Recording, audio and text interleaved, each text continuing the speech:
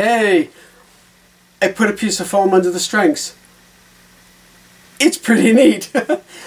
This is really the first time I've ever experimented with that, because I really like the, sort of clang of round wound strings rattling against frets and all the sustain and the high end and all of that stuff. But this is pretty neat. So all I did was I took a piece of foam. I don't know where I got it. It's just like super squishy, soft foam. I had a little piece, wedged it right under the strings, and there's still some sustain. I did check the strings. They are ever so slightly sharp, because that sort of makes sense. But I could tune them for like recording or something. This was just an experiment to see what it sounded like. I could definitely tune with the foam under there, and that would take care of any tuning issues. Although then there could be, then there would be intonation issues. But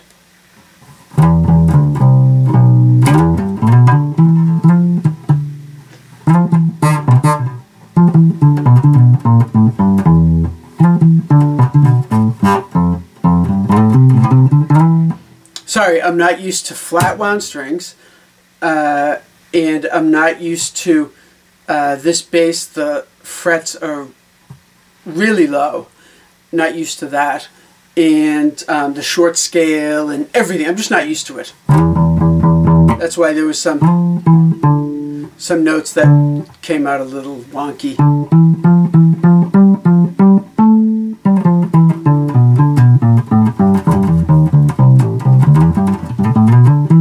And yes, I switched keys all of a sudden randomly. Sorry.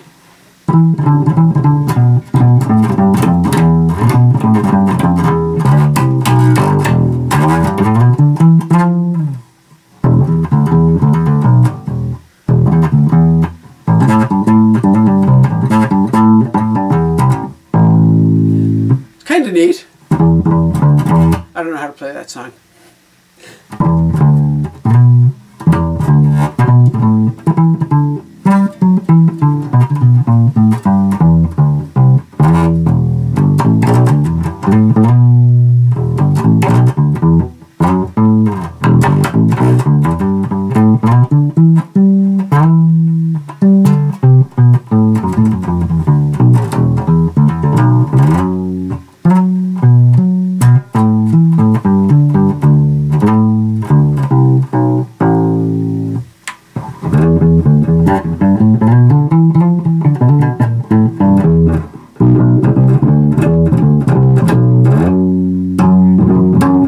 That sounds a little better on the bridge pickup. Check out my other video about this bass. The two pickups, there's something going on.